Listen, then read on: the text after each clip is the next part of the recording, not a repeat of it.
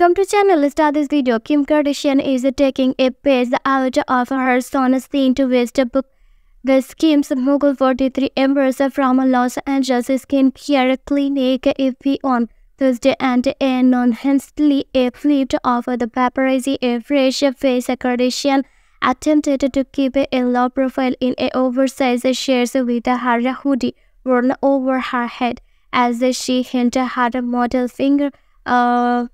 finger up to the camera. She completed her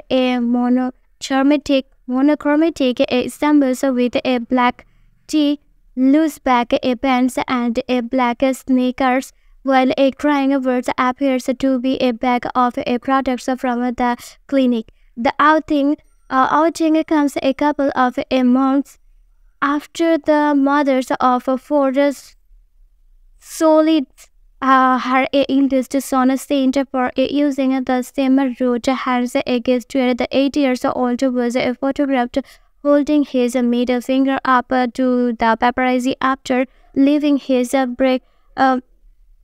basketball game in Los Angeles in September. He giggled after a flip of the photographer in the strip mall parking lot.